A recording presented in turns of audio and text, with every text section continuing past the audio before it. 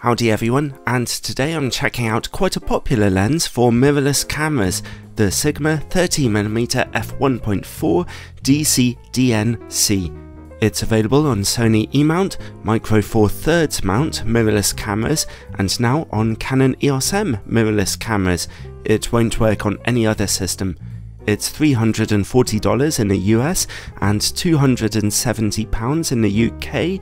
That's very good value for money for an autofocus lens with such a wide maximum aperture. There's a story behind this review. I actually tested out a copy of this lens on Sony E-mount over the summer.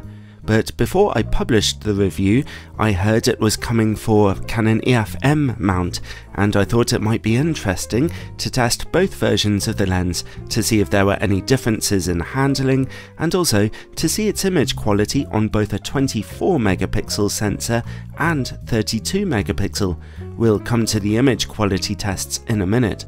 I sourced out the Sony version of the lens myself, but I'd like to thank Sigma UK for loaning me a Canon copy of the lens for a week or so for testing. As usual though, this is a totally independent review. When shooting with an aperture as wide as f1.4, you can shoot in dark conditions and indoors far more easily than with a darker aperture lens, and also you can get far more out of focus backgrounds in your images.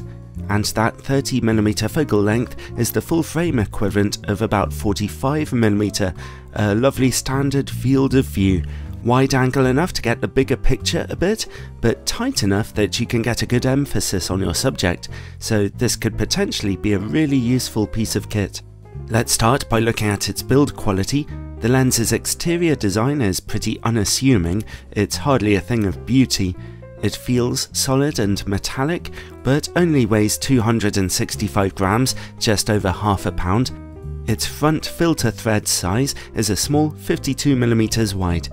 The only control point on the lens is a nicely rubberized focus ring.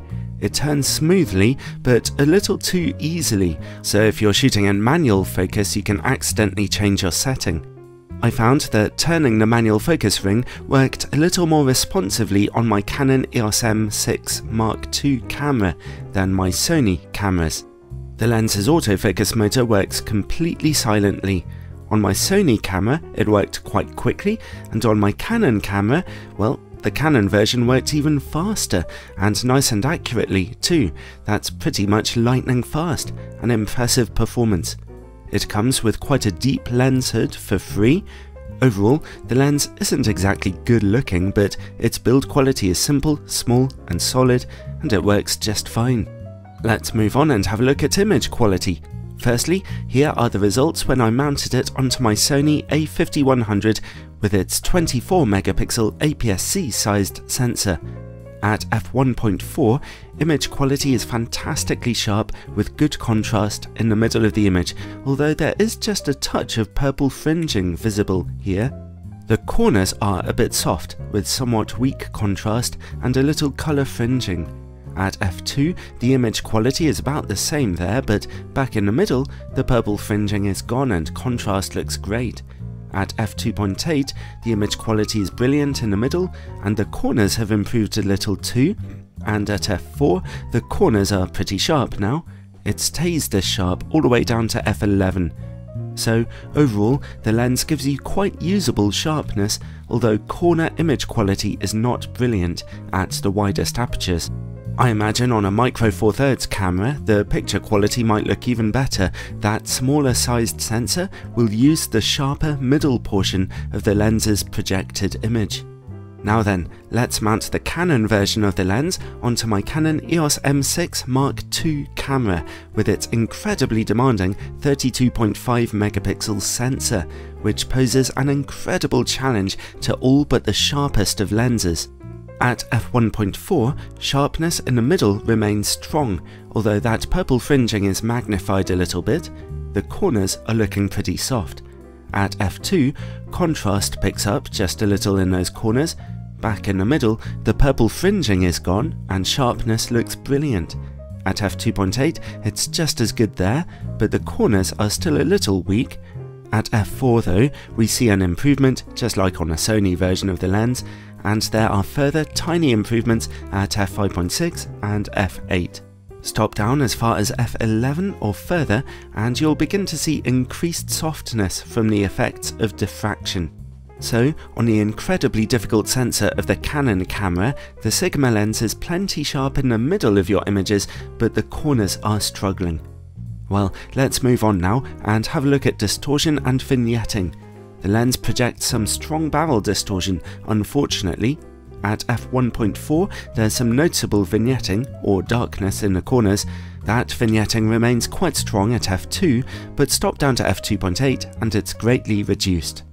This lens can focus as closely as 30 centimeters, quite handy for shooting smaller subjects. At f1.4, the close-up image quality is a little soft, but worst of all is its terribly low contrast. Stop down to f2 and sharpness and contrast are back, and stop down to f2.8 for a touch more sharpness on top. How does the lens work against bright light? Really well, actually.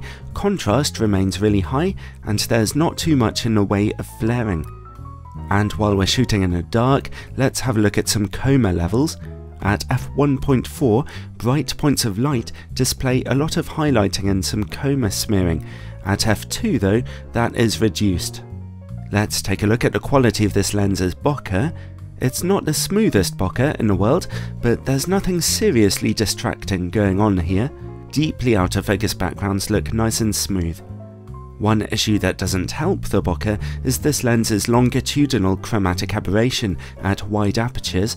If you're wondering what that means, it means this: purple highlighting in front of the focus point and green behind when you're shooting at the widest apertures. It's a little strong on this particular lens. Overall, the Sigma 30mm f1.4 DC-DNC is reasonably sharp, good value for money, and its wide maximum aperture offers some good creative potential. It's certainly a useful lens, and I was really impressed with how well it worked on my Canon EOS M camera, particularly the autofocus was brilliant. Its bokeh can look a little awkward sometimes, and its barrel distortion is a bit strong, which is a pet peeve of mine. But it's certainly become a fairly popular lens for Sony cameras, and Canon EOS M owners will be pleased to have it as an option as well, and it is undeniably good value for money, so I can recommend it.